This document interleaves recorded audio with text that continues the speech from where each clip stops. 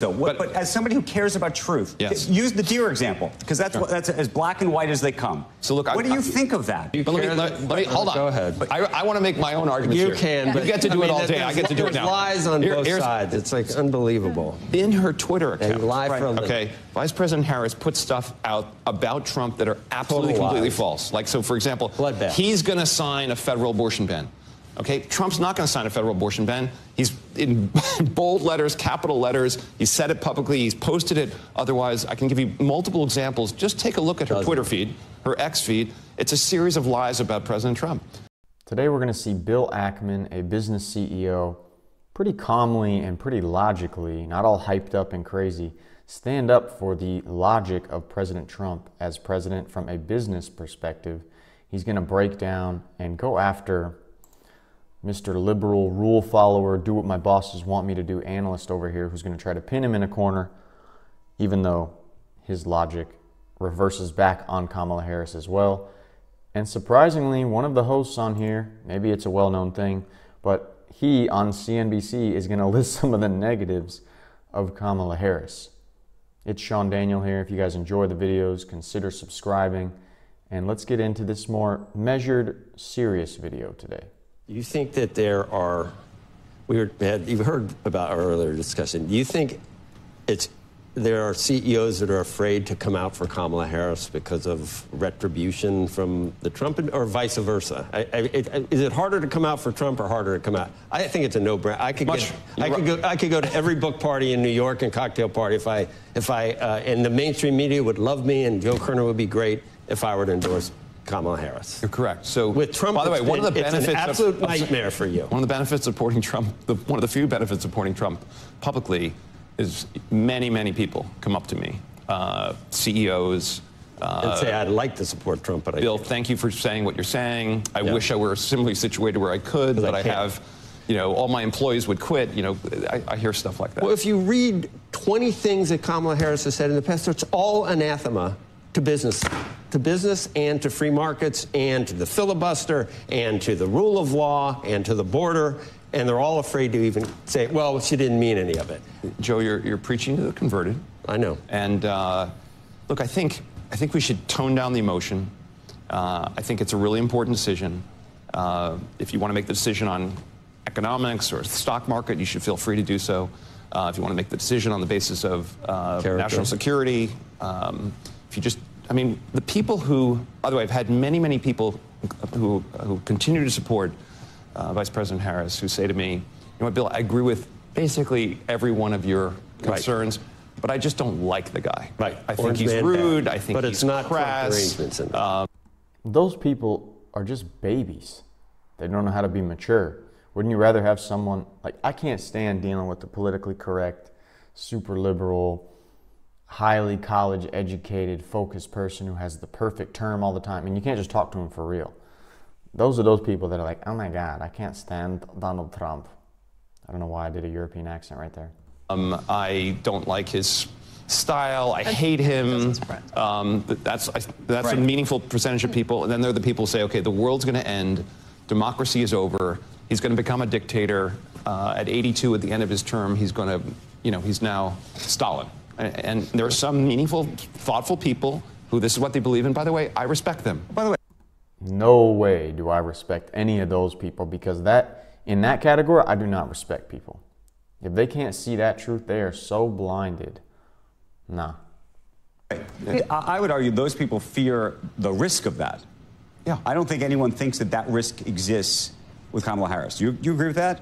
I don't think the risk. You think there's no risk? I think the risk. I think the system. Go ahead. You're a risk assessor. Can I just ask you about? Please. We've talked to a lot of people this week or over the last week and a half, we've heard from a lot of people who are major investors, and they're betting one way or another on this. Are you making bets based on what you think is going to happen with the election, and where would you put those bets? We have no bets in the portfolio on the basis of who's going to be president. We don't short stocks anymore, as you know. Right. We own these great American businesses, obviously in a better economy. Let's talk, it's a CNBC. Let's talk a little bit about the economics of the next candidate. Trump is the only candidate that's talked about accelerating the growth of the country. And the only way we're going to dig ourselves out of $36 trillion worth of liabilities is through growth, right? There's sort of two answers when you're over-leveraged, right? One answer is you can negotiate with your lenders. The other is you can increase the value of your assets. And how do you do that? You increase your profitability. How do you increase your profitability? You reduce expenses. He's the only candidate. Yeah, only candidate, because she wants to raise taxes, she says. She says it's a complicated issue when you ask her about the technicalities about how she wants to raise taxes. But she says she wants to raise them for the wealthy, that they make sure they pay their fair share. Trump talks about doing tax cuts. She talks about giving out free forgivable loans to African-American business owners. She's putting on more expense to just give people free crap, versus Trump is trying to take away from the stuff that we take from people with tax cuts so we can have more stuff in our pocket. And he's trying to bring more businesses back to the states. And he would stop a lot of taxpayer money going to illegals, which would then give the government more money, or give the government more money to then utilize in other ways that helps us. If you keep giving money to illegals, how does that help us? For a moment, because it's not really Trump versus Harris. It's the Trump team versus the Harris team, right? So what have we seen? So Trump's picked J.D. Vance as his vice president. I'm afraid of mispronouncing him. Kamala's picked, has picked Walz. Walz is a self-described knucklehead, right? I can't imagine a world in which this guy is president of the United States. And you have to look at the vice president as a potential president of the United States. So that's, if I line them up, you know, you've got a guy who grew up in a very, very challenged environment, addiction, family, rural America, makes his way to Yale, armed forces. Now he's, you know, venture capitalist, senator, extremely articulate, obviously highly intelligent. So you compare and contrast. You have Elon Musk, who's probably the, you know, one of the most consequential, certainly consequential business leaders 100%. In the world. It's proven he can take on 12 things at the same time and Mark Cuban and change the world. Okay, you know, who's going to take, really put himself out here in this election. And first, the only one talking about government efficiency, right? And Trump's all in. By the way, RFK, okay? RFK is a highly intelligent.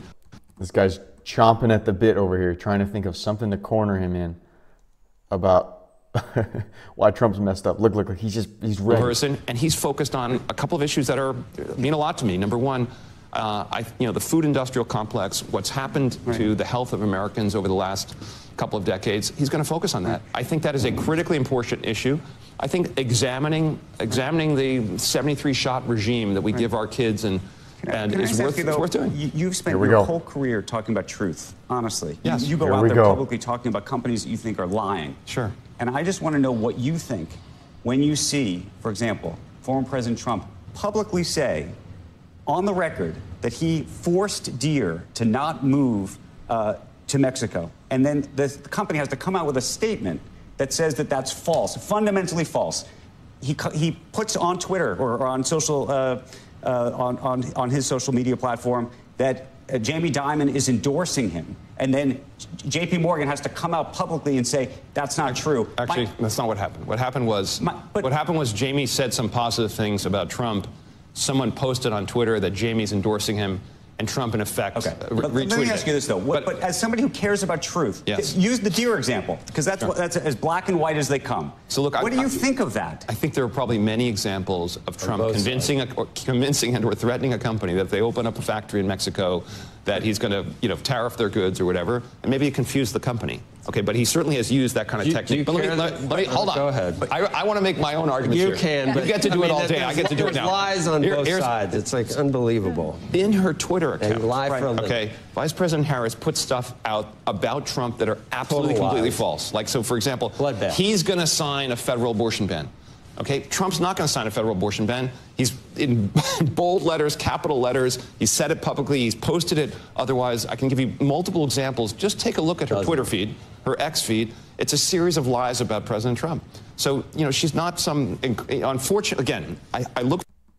The liberal guy is chomping at the bit, and he would never, ever, ever freak out about all the lies that Kamala has spread. No, because his bosses probably, look at him, need him to try to pin this big business guy, Trump supporter, in a corner Has Trump lied about stuff? I am absolutely certain about that.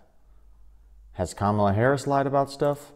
I'm certain about that too, but that guy would never freak out about a Kamala lie like he does a Trump lie. To a world, maybe it's 4 years from now, and we have 2 candidates, and it's November 5th again, and none of them have lied, none of them have personal issues. They're like the world's most incredible candidates, and it's so hard to decide because they're amazing. Human beings are flawed. Donald Trump is flawed.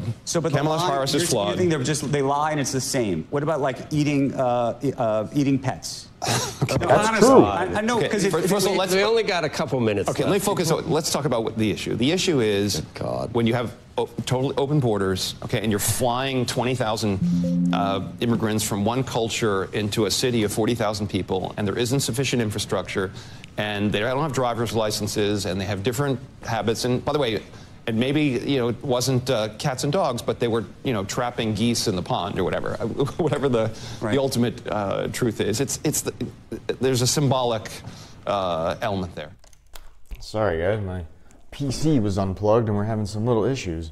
And that cat thing is true. And the idea that they're never going to lie. I know we have a bunch of Trump worshipers out there on social media and everywhere, and they're just like, people are so sold out to Trump that they don't see that he's said some not true stuff. And we have the same with Kamala Harris, but obviously Trump is way better, and he's way more real and way more cool and way more logical, way more experienced with just handling people.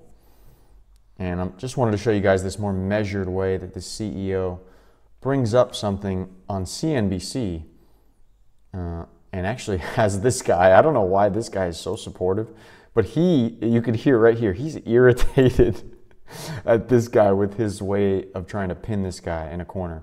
If you guys enjoyed the video, consider subscribing. It's Sean Daniel, and I'll see you in the next one.